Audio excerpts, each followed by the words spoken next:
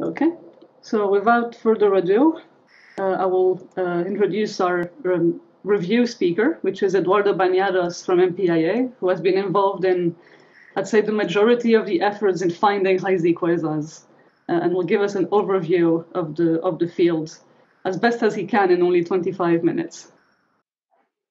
Hi, everyone. Thank you, Sarah, for the nice introduction. And thank you again, and Xiaowei, for organizing this super nice program for this Sazerac meeting. Super excited to be here. So I'm going to try to give an overview of this field in 25 minutes. As Sarah said, this is challenging. I think it's not possible. I tried, but then I decided that it's not possible to do this in 25 minutes. This is good. It's a very exciting field with lots of development in the last few years. And I'm 100% sure that I missed some of your work. So if that's the case, and I think you should be added to these slides, send me an email. I'll try to, if I miss too many references, I'll try to upload an updated PDF of this talk with complete references. And this is also a very observational overview. So if you have some theory papers that should be included here, let me know. All right, so these are the main topics for this Sazerac meeting, right? So detecting high-energy quasars, supermassive black hole formation, the host of high-energy quasars, and quasar proximity zones. So I think Xiaowei and Sarah did a really great job choosing the talks, and it was, I'm sure, very challenging to decide which topics to discuss during this meeting. Of course, there are many other topics that had to be left out because of time. Maybe there will be another meeting about this in the future. I had to choose what to talk about for this overview, so I'm going to talk about the items here in black. Detecting high-energy quasars, supermassive black hole formation, the host galaxies, and even though it's not in the main topics, it's still related with the quasar proximity zones. I wanted to mention how we can use quasars to prove the intergalactic medium at the epoch of reionization, given that reionization is in the title of this conference. Okay, so let's put this into context. Sure, you all seen a picture like this, the history of the universe. We have the CMB, Big Bang at the left. Then basically, for a while, the universe was mostly neutral hydrogen, until at some point, the first stars, the first galaxies, the first black holes start to form. They start to produce the high energy photons to reionize the universe. So this is when the universe starts to go from being neutral to ionized. This is what we call the epoch of reionization. And this all happens within the first billion years of the universe. So this is more or less about redshift 6 or redshift greater than 5.5. So this is where this meeting is focusing on. And in particular, this we're also it's going to be very focused on quasars. So quasars are these supermassive black holes that are actively accreting matter, that are growing, and they live in massive galaxies. So this is what we are meeting for. So, right. So then the first session of this Sazerac meeting is about detecting high-redshift quasars, which I prefer to call identifying high-redshift quasars, because I think the quasars are detected, but the difficult part is to know if they are quasars or not. So just briefly, I want to just for background, how we find these quasars. So here in the right panel, I'm showing a typical quasar spectrum. So there I'm highlighting the Lyman alpha line, and then we also see the continuum and other emission lines. And on top of that, I'm plotting filters. So this is the I, the Z, and the Y band. And in the left panel, I'm showing a color diagram. So Z minus Y and I minus Z. So basically, if you have this spectrum, you have photometry of this quasar in these bands, you can measure a color. And this point here is what you measure. And then if you put this quasar at higher and higher redshift, you can repeat the experiment, and basically you know where an object like this should live in a in a diagram like this. So in principle, this should be simple, right? So if you take images of the sky and select red objects, you should identify high-energy quasars. In practice, this is not as easy as it sounds, because there are also contaminants in the sky. So contaminants, things that look similar to high-energy quasars in color space, but they are much, much more numerous. And these are basically brown dwarfs or M and LT dwarfs. So I'm not going to go into much detail. I think there will be a few talks talking about quasar selection, but this is the basic. And of course, there are new methods being developed using machine learning techniques and also SED fitting. And I think this is just gives you the basis to have an idea of how are we identifying these hierarchy quasars. So we have candidates, but then eventually you need to take a spectrum to confirm their nature. So this is difficult for several reasons. So bright quasars at redshift greater than 6 are very rare. So you expect less than 1 per cubic gigaparsec at redshift 6. So if that doesn't mean anything to you, especially you expect less than 1 per 100 square degrees. So these are the bright quasars. If you go to fainter quasars, then the number gets a little bit more optimistic. But with HST, it's really hard to find these objects. And I think we'll have a talk about finding quasars with HST. So very interested to hear that. And to find these objects, basically, we need large area and multicolor surveys. And luckily, we are in an era of that these surveys exist. For example, SDSS, Quasars, DES, HSC, WISE.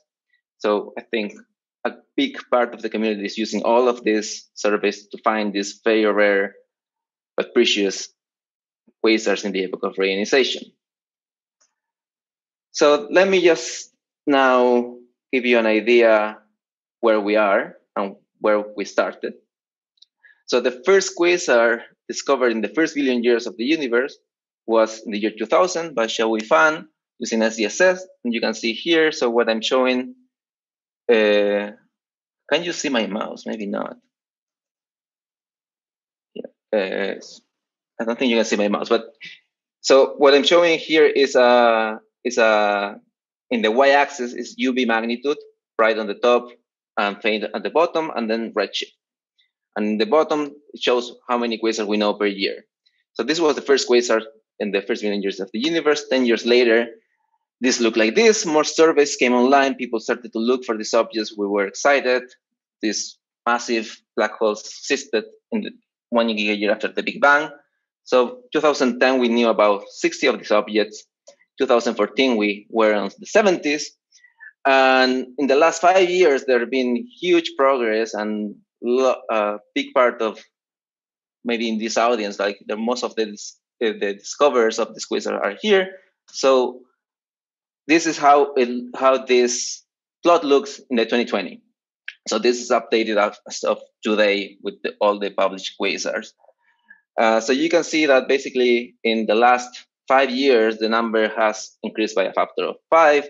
We have lots of faint quasars as well coming from the HSC survey. So this is, now we have actually a sample that we can start to do population studies.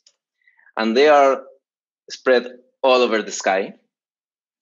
They are spread all over the sky. So these are ideal objects for multi-wavelength follow-up. So we can, now that we know where they are, and I forgot to say that this is still increasing. I'm sure that 2021 will bring more quasars, have some private communications that will be exciting discoveries. So this is not finished.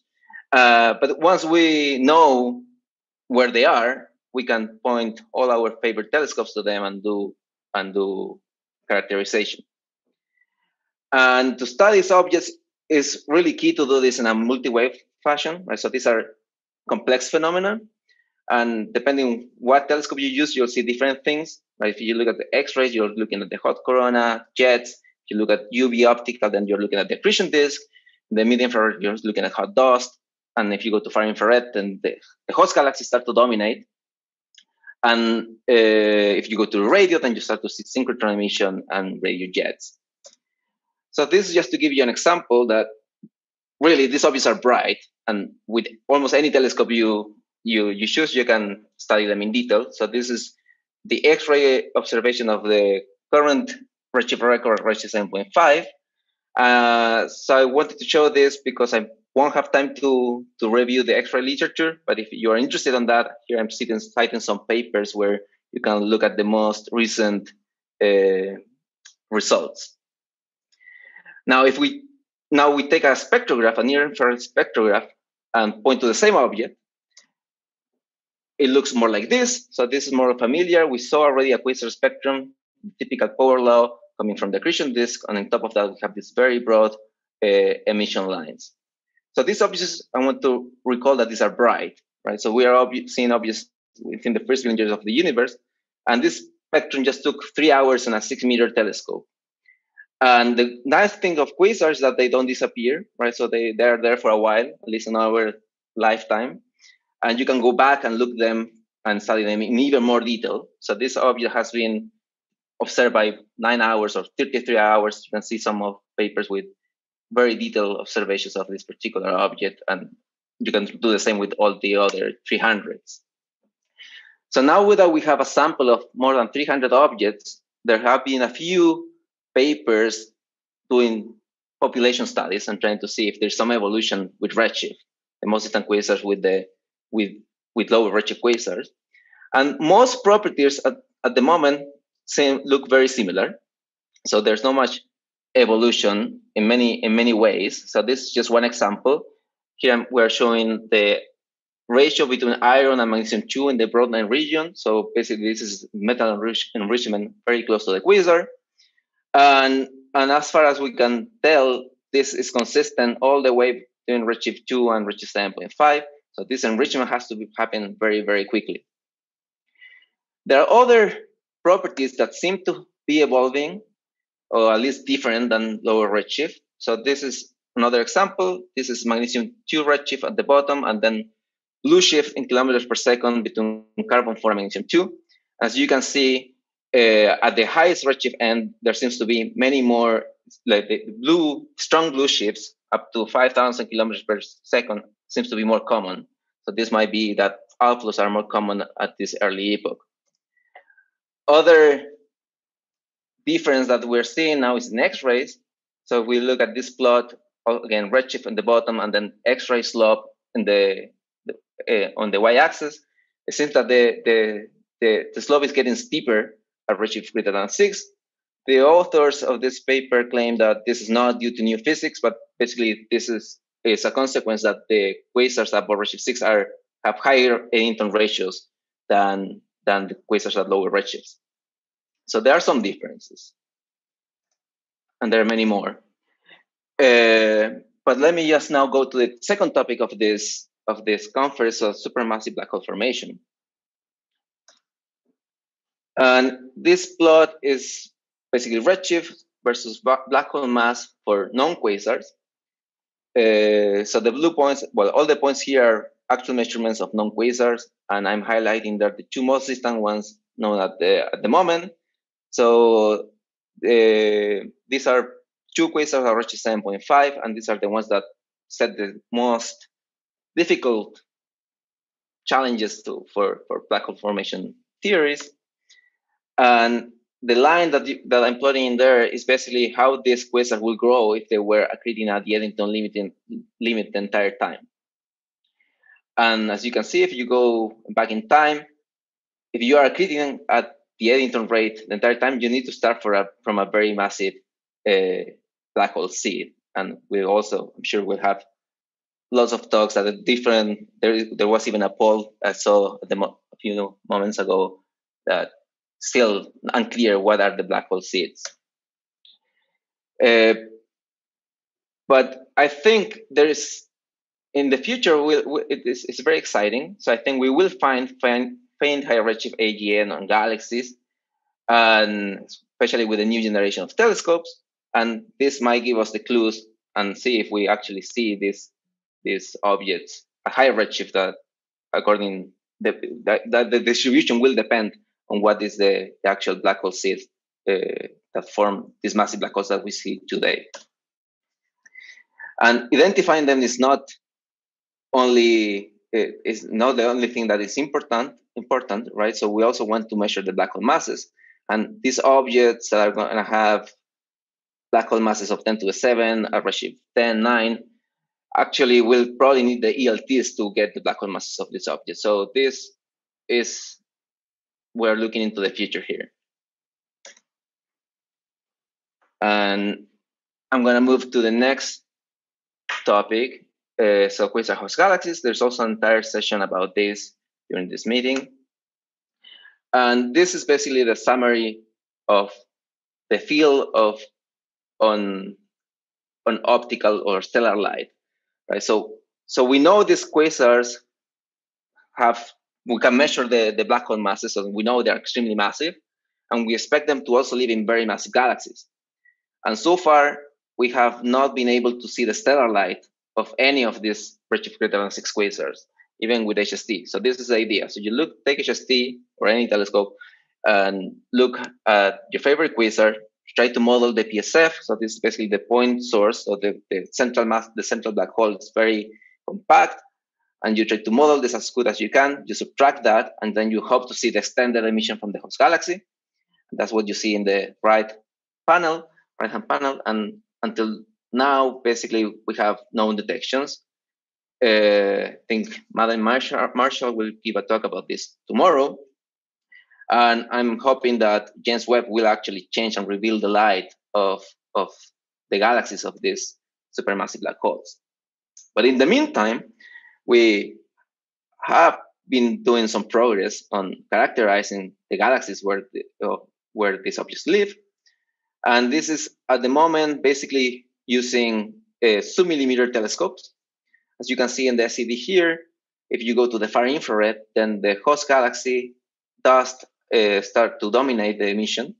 And we have telescopes like NOEMA and ALMA that are very, very powerful to study exactly this regime. So I'm going to go through this very quickly. Basically, ALMA, since ALMA, we have revolutionized our understanding of the host galaxies of these quasars. Before ALMA, we knew something about maybe a handful of objects detected with PDVI or NOEMA, but now with ALMA, we have more than 50 detections of the host galaxies, and this is extremely efficient, or extremely quick.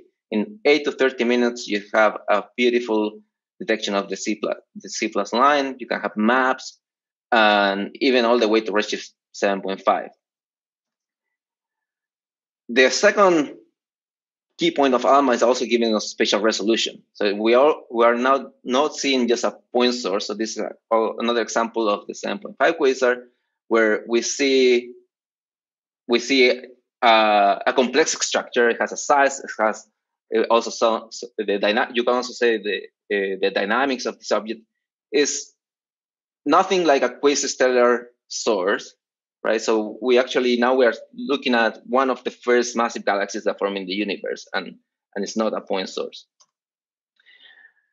The third revolution is that now with ALMA, you can see, once you know where they are and you know that there is some gas and dust, you can try to see other emission lines like O3 and 2 CO lines on the same object, and then you can actually start to do physics of some of interstellar medium physics of some of the first massive galaxies in the universe, which I think is really, really impressive. And there are only a handful of such studies until now, and we will have a talk about this by Antonio Pensabene tomorrow. So I think this is that we are doing physics just 700 million years after the Big Bang. I think it's just remarkable. And the last topic I wanted to touch, just to try to give you an overview, is how we can use quasars as proof of the IGM. So since the discovery of redshift 6 quasars, we've been using that information to constrain the intergalactic medium at redshift greater than 6, well, even a lower redshift, right? So this is basically the Lyman alpha forest, and this is just a cartoon trying to show this. When you have a quasar that's very, very far away, the light travels towards us, And on the way, encounters some galaxies, neutral gas, and all of that is imprinted in the quasar spectrum. And that's what we call the Lyman alpha forest, which is just in front of the Lyman alpha line. So this provides great information, but at some point you start to lose this because this saturates when the universe is a little bit neutral. So when you go all the way to redshift 6, basically you don't have much flux lower of Lyman alpha. This all disappear. So basically we can use that information to know that reionization has to finish around redshift 6. So this is important, but it's kind of frustrating that we cannot use this same powerful method to try to put constraints even at higher redshifts. But there is hope. So from a long time, there has been predicted that there's another signature that quasars will be very powerful to prove reionization even beyond redshift 6. It's called the IgM damping wing.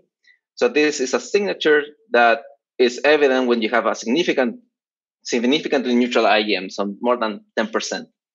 And basically, when you have a quasar that's surrounded by a very neutral IgM, it produces a particular signature in the quasar spectrum that the shape depends on the neutral fraction of the intergalactic median around the quasar. So we can use that, like if we can find a quasar, a very high redshift, see if we see this particular shape, and then estimate how neutral is the intergalactic median around this particular source in this particular corner of the universe. And this has been used in the last few years quite a lot. Basically, all the redshift greater than 7 quasars that we know show this signature that was predicted more than 20 years ago, but only now we are observing this. And this plot is I took it from Young 2020, that shows all the IgM constraints in the epoch of reionization from quasars. So there you can see that we know that redshift 6 has to finish, and then the constraints beyond redshift 7 are coming from this IgM damping wing. There's a lot of scatter, but it's only based on 4 objects, right? So we really need to find more objects and try to map this. This also can give us an idea how patchy reionization process is. So I think this is really promising, and especially with the new generation of telescopes that we will find more objects above redshift 7, we will have a beautiful map of the epoch of reionization based on quasar damping wings. But this is not the only way we can use quasars beyond redshift 6 to map the epoch of reionization.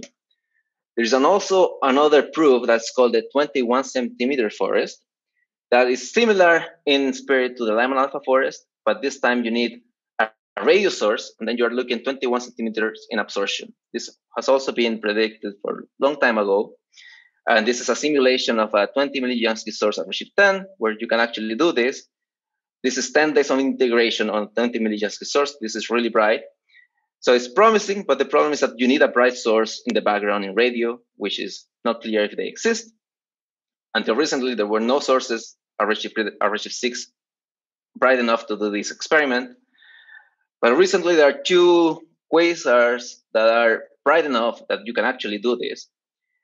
And these are a quasar at redshift 5.84 and a blazar at redshift 6.1, which is very exciting. So this should enable to do this kind of study. Problem is that these are still a bit too low redshift, right? So they were at the end of reionization. So, but I think I'm very optimistic that we will find more of these powerful radial quasars even beyond and study reionization with a different proof. And I also was very excited when I saw this recent paper. There's another idea how to use quasars to map reionization. This using similar concept, but this time the magnesium 2 forest. It's a bit complicated, but the authors here claim that with 10 very high signal-to-noise James Webb spectra, we can constrain the metal enrichment of the IgM and the neutral fraction at high accuracy. And I would be very excited to know if there are more ideas coming, because I think quasars, even though they're thought to not be the main sources of reionization, I think they will play a role to understand how this crucial phase of the universe happened. So I think the future is very exciting for quasar science.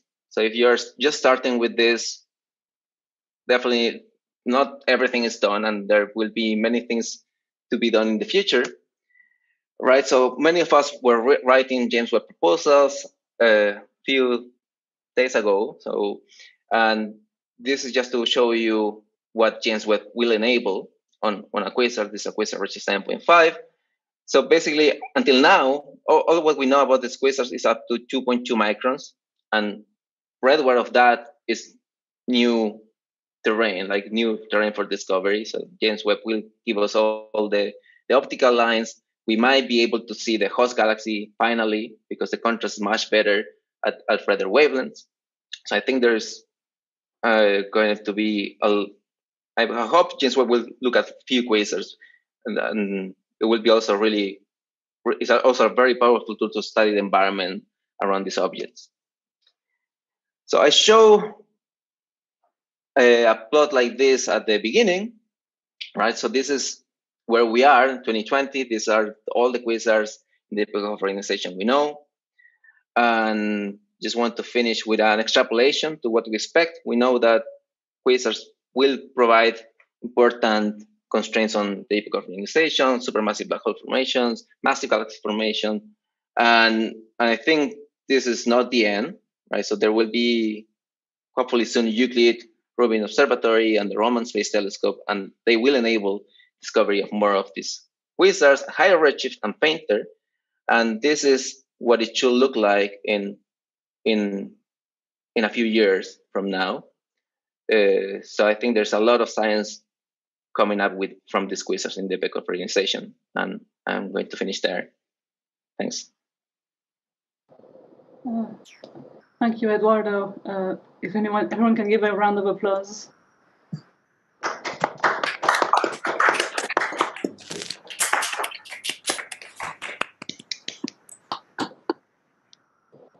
Right, we have time.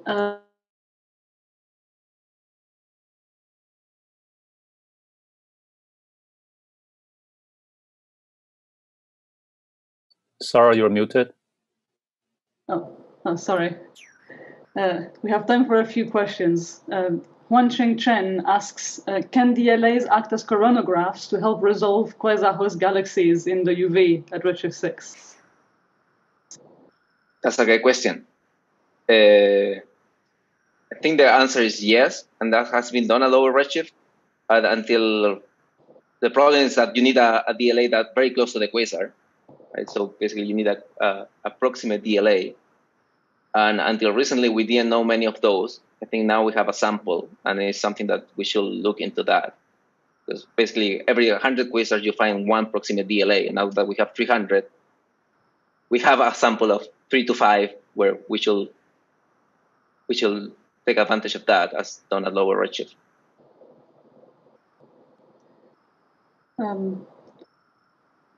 Another question. Can you say more about the stellar masses of these quasars? How are they derived? Yeah, so as I said, that's also an excellent question, and I hope the JWST will give us a better answer than I can do now. Right, so the stellar light has been impossible to see directly. So what we are doing now is basically inferring the dynamical masses from C+ observations, and then using a conversion to estimate star formation rates. But the direct stellar masses, I think they are still unconstrained. And the last question, why is there a gap in magnitude and redshift for the predicted quasars that will be discovered between redshift 7 and 8 and magnitude 23 to 22? So this is the plot I'm showing right now, right? Can you repeat the question? Why is there a gap in the magnitude and redshift in this diagram? So between redshift 7 and 8 and minus 22 and minus 23? Yeah, this is by design, more or less. So to create this plot, I used our current knowledge of the luminosity function. And for Rubin, for LSST, I only estimated the quasars that we will find above redshift 6.5. So I I didn't do this for lower redshift, but Robin will observe also quasars at lower redshift. The magnitude is depending on for all these different 3 surveys, it depends on the depth of the surveys. And for the other 2, for Euclid and Robin, I did also this experiment only from redshift 7, but that's also where you expect, because Euclid is in the near infrared, so it will be used to find quasars above redshift 7. While Rubin or LSST, the reddest band is the Y band, so using only Rubin alone, the highest redshift quasar you can find with LSST will be 7.2. Thank you very much, Eduardo, for this very nice overview. Thank you again.